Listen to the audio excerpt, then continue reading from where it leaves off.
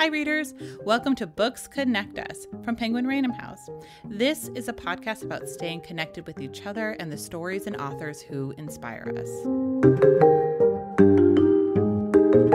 Dr. Gina Senarighi is an author, teacher, sexuality counselor, and certified relationship coach. She's been supporting clean fights and dirty sex in happy, healthy relationships as an educator, coach, consultant, and couples therapist for over 10 years. In Love More, Fight Less, she has authored a relationship workbook for couples who want to learn new skills and build a solid foundation for working through conflicts and move forward in ways that strengthen their bonds. Let's join our producer, Pat STango, in conversation with Dr. Gina Senarighi. Well, thank you very much, Gina Senarighi, for joining us here on Books Connect Us. Thanks for having me.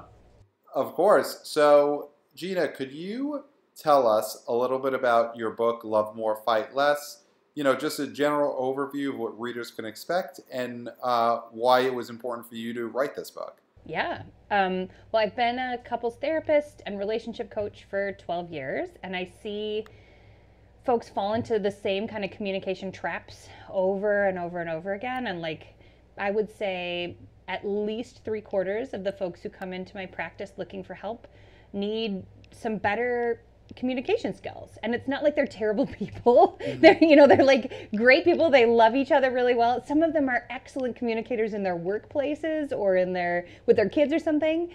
But for some reason, in that romantic partnership, it breaks down and it's so challenging, or they find themselves in these patterned kind of that same fight over and over again, or that same kind of dynamic over and over again. It's super frustrating. And I actually started, before I was a therapist, I was a teacher, and I love creating workbooks and worksheets and things. And so it's one thing to do some reflection or to go on a retreat or to have a couples therapy session and to learn some things. It's another to then walk home and be okay, how do we actually implement it? And so I liked using this workbook model to help people actually take action, not just do the reflection, but change the way that their communication skills are getting in the way or are problematic, and have something that, because it's a workbook, it's tangible. They can go back to it anytime. So, patterns take a while to change,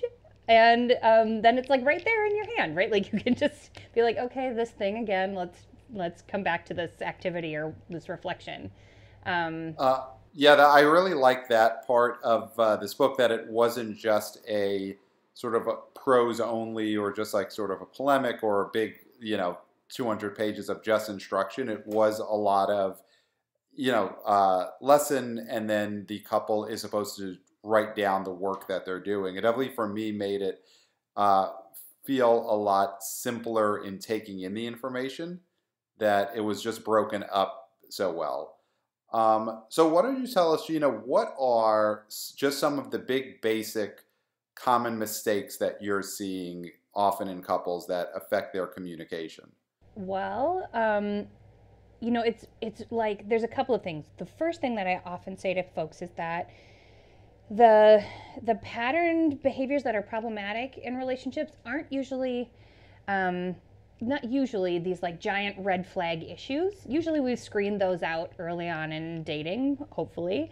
And then, but in the long-term relationships, when you've been together a long time and you've stuck in these things, it's actually our patterns that are problematic are made up in these tiny, tiny moments, right? This moment when I could choose to ask you a question, but I avoid it because I read your face as oh, he's grumpy, and so I'm gonna not, right? Or this tiny moment when I just forget to say goodbye to you going out the door, or there's these tiny ways that you're not going to make or break a relationship one time leaving the house without saying goodbye or giving a kiss or whatever. But over time, after day after day after day after day, I forget, or I'm just too busy or whatever, in all these tiny little ways, they start to accumulate. And so some of what I tried to break down in the book is just these tiny micro doses of connection and communication that you can add in to help yourself turn towards each other and help you really remember to turn towards each other with your best self, kind of like you do when you're first dating. and you're like really showing up, totally present. I'm really going to listen. I'm going to I'm going to actually get a little dressed up. I'm going to really shower before I see you, whatever. Like all that little extra attention that falls away when we're together a long time. We get a little lazy. And we do the same thing with our communication. We're way more attentive and present and careful in how we communicate early on. And so a lot of these practices help you kind of tune up to give that same kind of energy that you might give earlier on in a relationship. Does that make sense? Well, yeah, it does. Well, actually, one of the things I was just reading from your book was you were talking about how it's very common when people first meet, a relationship first starts, that everyone's very curious about each other and they're asking a lot of questions and they genuinely want to learn about each other. And that sort of diminishes over time in a relationship. People become less curious. They are asking less. So first of all, what do you think some of the reasons why that happens? And then what are some of the things that you suggest that a couple could work on in order to keep that curiosity going? Yeah. Well, curiosity, we don't always think about this, but it's a really critical element to a relationship, especially around passion. We hear from people all the time that passion just wanes the longer you are together. You're less jazzed about each other. And some of that's really hand in hand with curiosity. The better I get to know you over time, which is part of building a relationship, right? I've met your family, I saw where you grew up, I know where you keep your underwear and what section of the newspaper you read first, right? You're familiar to me. That's good. But the more of that I build in, the less, if there were scales is kind of, I'm going to talk with my hands here for you, but there's these scales, right? The more on this one side of familiarity and comfort and knowing you, the less mystery, intrigue, surprise element is there. And that's where a lot of the sexiness comes in for most people, right? Just a little oh, hey, you're wearing a different shirt, right? And early on, everything is mystery and surprise and excitement. And the tricky thing is you want both. You do want to really know your partner. It builds a lot of safety and security and trust and stability. But we don't want to be too heavy on that end. We want to stay curious so that those scales kind of stay balanced and we don't totally lose the passion. The other part of it is that we stop being curious about ourselves, right? I think I know everything about me already and I don't even surprise myself anymore. I'm way less likely to kind of bring that energy to the relationship, right? And so in both senses, my relationship with myself and my relationship with my partner, I want to stay in kind of a learning mindset and just checking in, way back when we got together, you said you would never eat at this restaurant or this seafood or whatever. And is that still true for you? Are you still not into it? You said you'd never go sailing once. I think I remember that. Is that still true? And you might be no, I'm totally into that. That's changed, or you heard me wrong, or I don't know. That helps us stay actually connected and helps us stay connected while we evolve, right? We're changing and growing and learning. Well, yeah, that was interesting too, that your book actually, it's broken up into all these steps, and it seems that the book starts off with the step of doing a lot of self-evaluation, which was an interesting thing to see in a book about relationship communication, that the thing that we do forget to do a lot is to think about who we are before we could start working on who we are together. So often the conflicts that I see are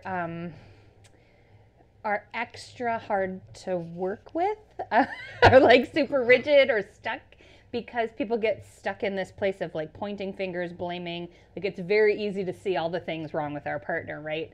But the tough truth is we co-create all the dynamics in our, we both signed up for it or contributed in some way. Not always evenly. It's not a 50-50, right? But we both contribute to it. And so if we don't have some sense of awareness of what are my default patterns is a huge part of what I focus on in the book, getting to know what your kind of default settings are so that you know what you're bringing to the conversation and can own and change your part. Because the truth is, despite our greatest efforts, we usually can't change our partner. We can give them feedback and hopefully they will do something to change themselves or change the dynamic. But we totally have control over changing our half of the equation.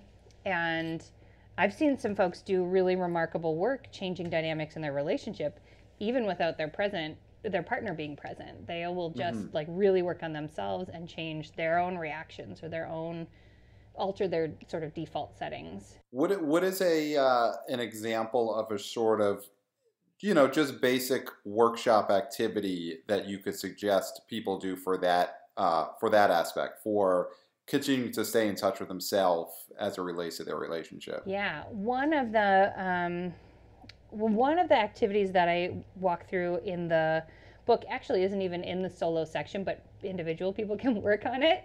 But I ask folks to think about their conflict flow chart. Like if you thought about the pattern in your conflict as like a dance, a choreographed dance. I take this step, then you take that step. I take this step, and then it helps you slow it down a little bit, because usually what we do is we don't even realize these quick steps. I said something, then you said something, and then we're both shouting, and we don't even realize what happened. But if I trace it back, it might be like, I hadn't eaten all day, and then you walked in the door.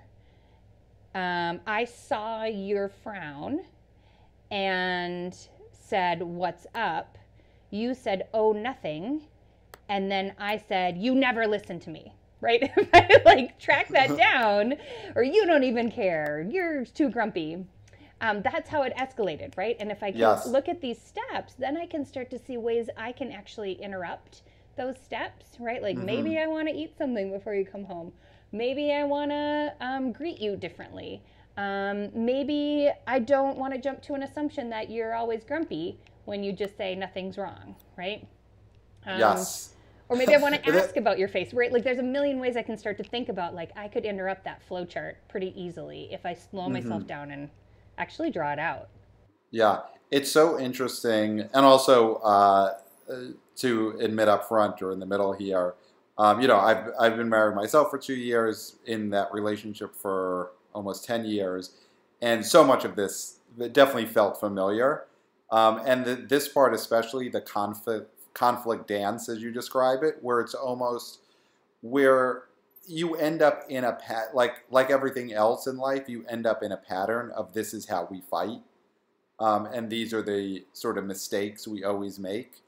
So it's just so interesting to see that laid out, that basically couples end up having the same, even if it's not about the same subject, the same argument over and over again. Yeah, totally. Well, and we don't often look at, like, if you look at the full flow chart, I didn't even give it to you, but at the end we talk about, like, how did we actually resolve it? And most of the folks I talk to are like, oh, well, you stormed off and then we both slept on it and we never really brought it back up, right? Yes. Or we decided it was better not to talk about it, or like that we saved it for our couples therapy session or whatever, yes. Right?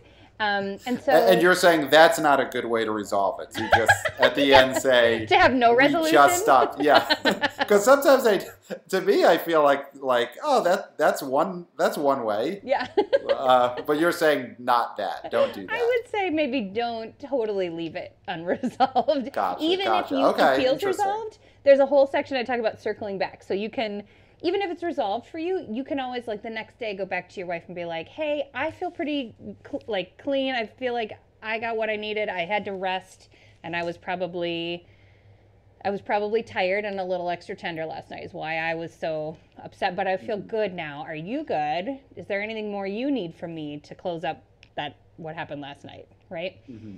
And she might be like, no, I'm good too, right? But at least then you've had that moment to, like, close it up. So she's not secretly harboring resentment, or you're not, another thing, or the arguments that come back up, right? Because you didn't resolve it. Then 6 months later, it's like that thing you said back in February. Here's 3 more examples of that happening again. Yeah.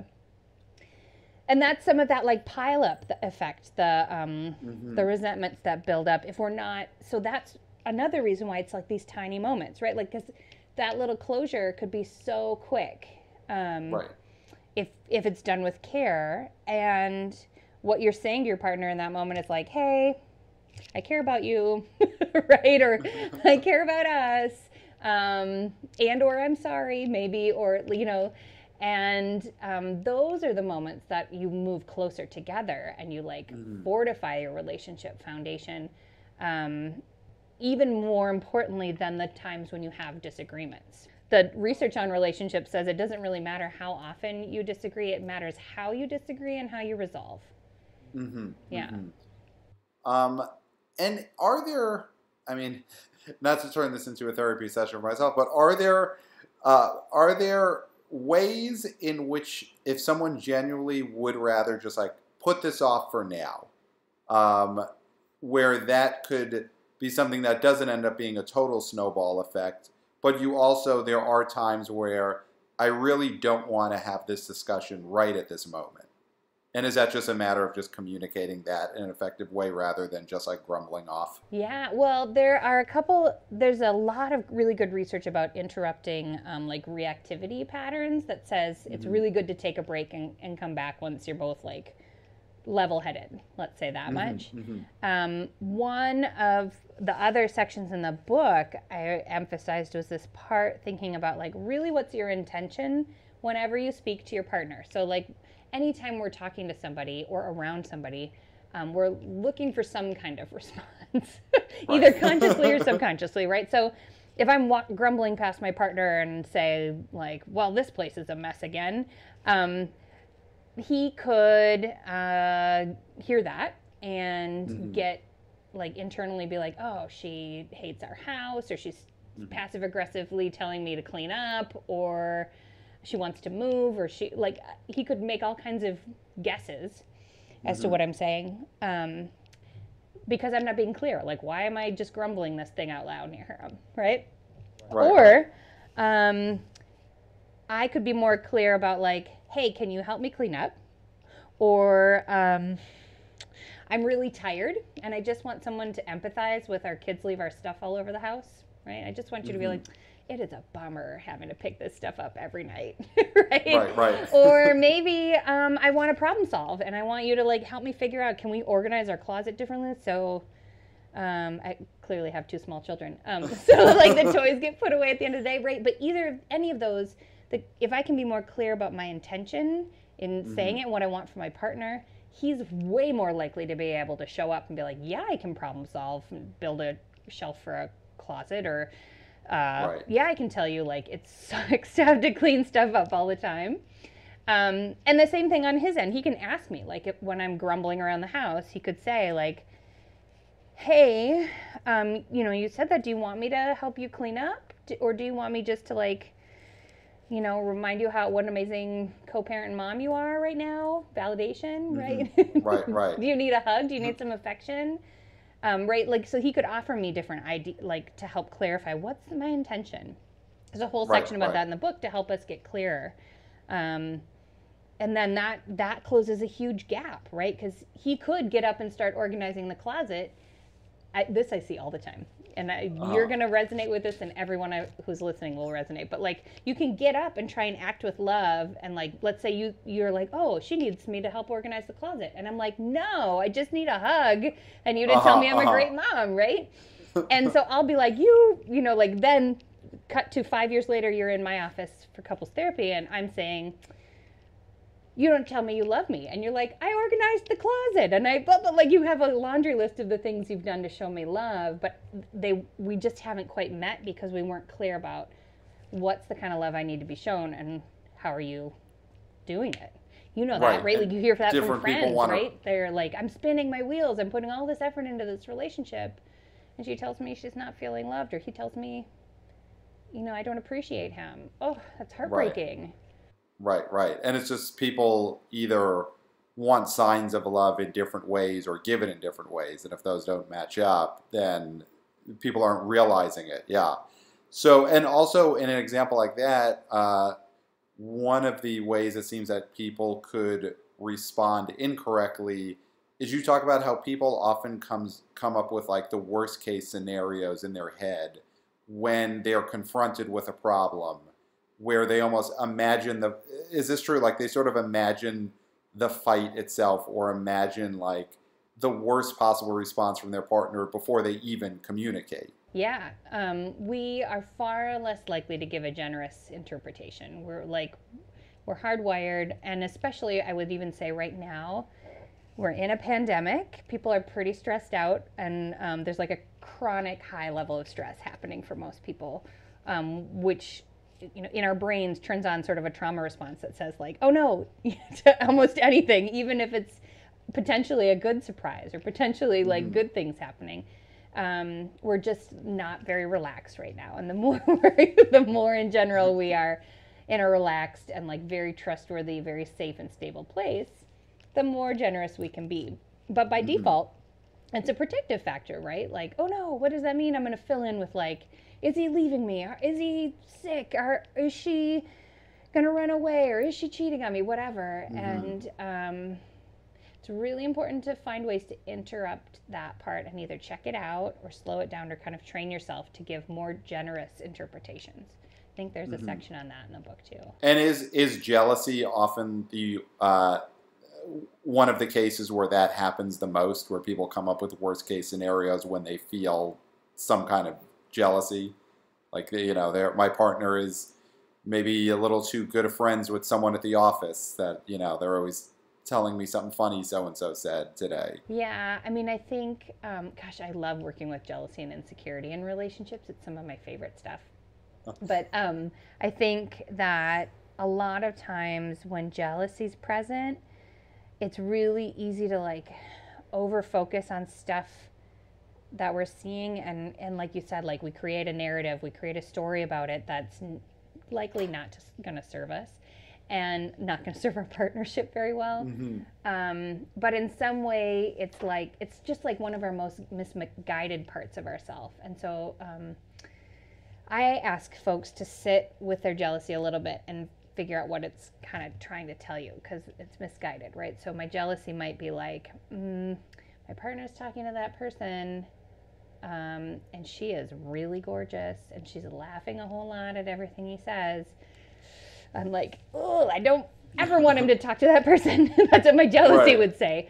But is that really true? Like in the truest sense of myself, do I really want him to not talk to people? No, I want him to like talk to people and have laughter in his life. You know, like that's like the grounded part of my mind. So I sit with my jealous parts. Maybe, you know, he and I haven't had much laughter that day. Maybe we've been bickering, or maybe I haven't felt as close to him, or maybe I think that woman's a babe and I wish she was laughing with me, or whatever, right? Like there's so much more that could be going on, and those things tell me like, oh, I want more laughter in my relationship. Oh, I want to flirt with him at this party. Oh, I'm like, okay, I'll go get what I want. But like focusing it on her and jealousy and whatever about that isn't actually going to get me there. So what are you know, someone's going through that, you know, problem in their relationship, feeling jealousy, whether it's founded or unfounded.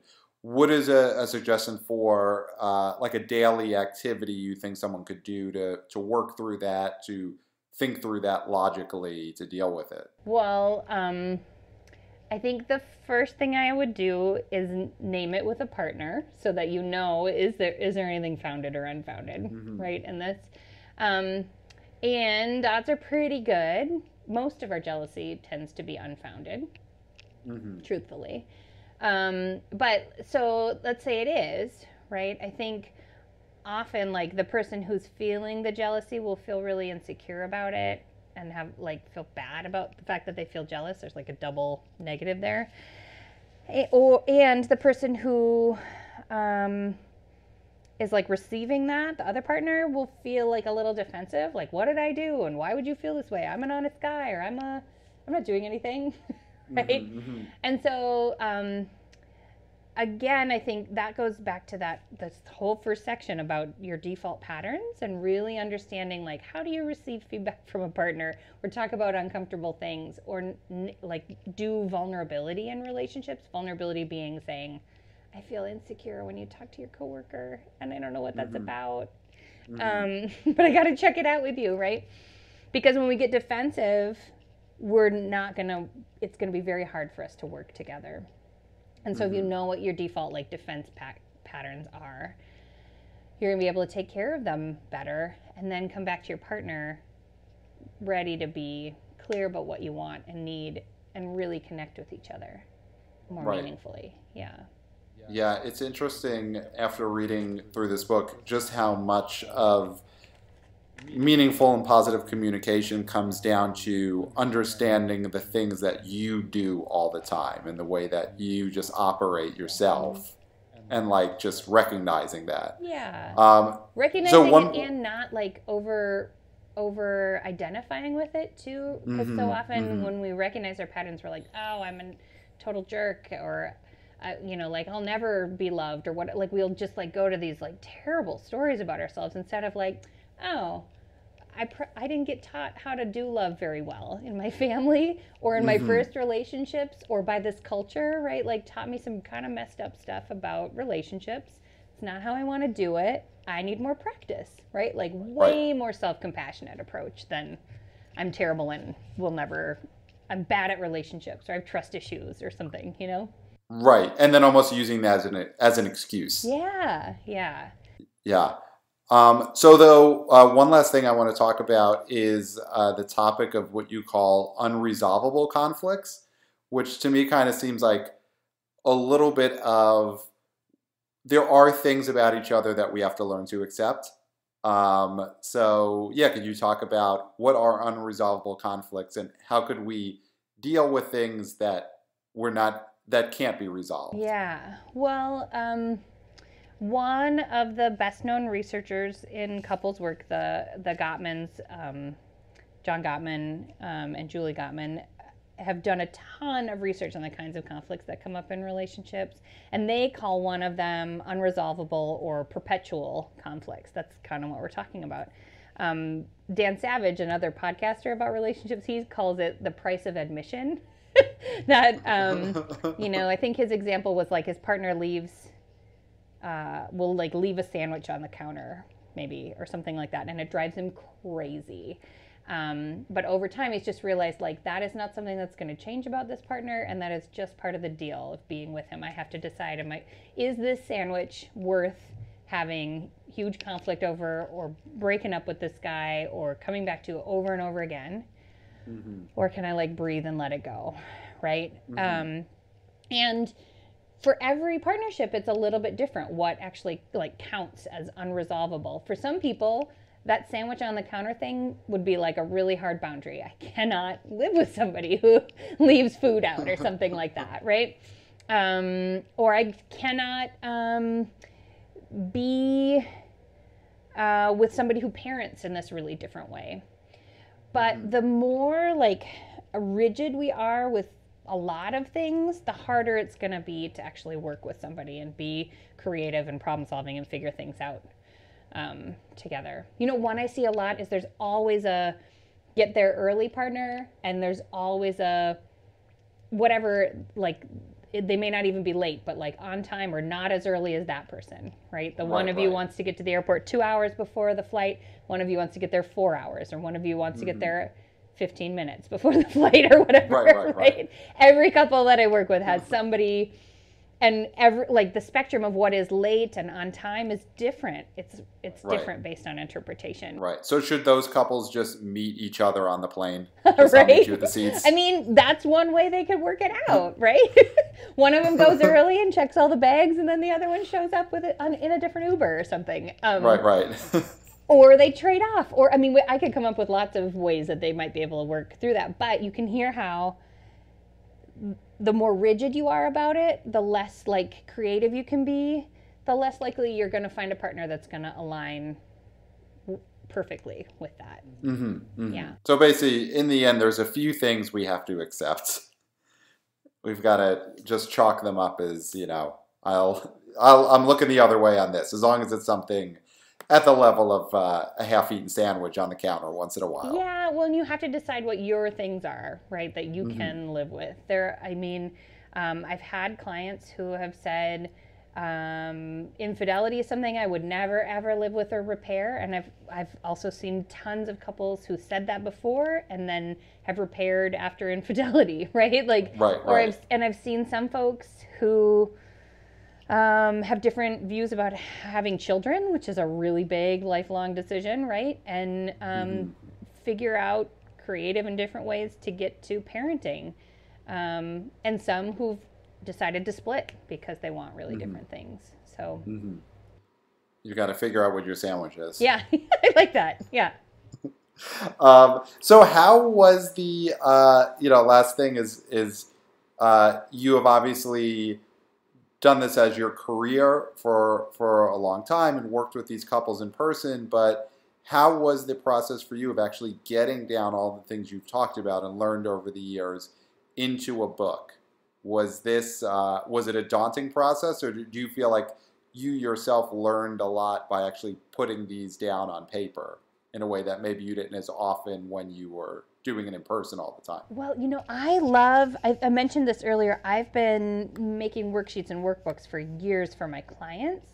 And I have a blog and I have a website where I've been doing a ton of writing for a long time now. And I think that's some of how the folks at Penguin Random House found me. But it was so wonderful for me to have an editing team to work with, because it's like, especially in private practice as a therapist, you really work in a silo a lot. There's supervision about your practice, but nobody tells you how to write anything or how to cultivate your thoughts in an organized manner. And so I felt really grateful the whole time to have the support of actual professionals in the field of writing and publishing that could help me out a lot. So I had pieces of the materials all together, but I never had a team around me who could help me make sense of it really in a very clear way. And I really loved that process. It was really quick ultimately because I had so much of it ready. I did it over the holidays and then was done in March. So it was a pretty quick turnaround, but I could turn it around like that also because I had this great team there. It was wonderful. Well, congratulations. Yeah, the book is really great, and I think it's going to help a lot of people out. I'm hearing that from is a there lot anything? Of people. Yeah, no, I mean that is it seems very actionable and very practical. Yeah. Well, that's what I was aiming for, so I'm glad that's You did it. There you go. Yeah. So thank you, Gina Senarighi, the author of Love More, Fight Less. Thanks a lot for joining us today.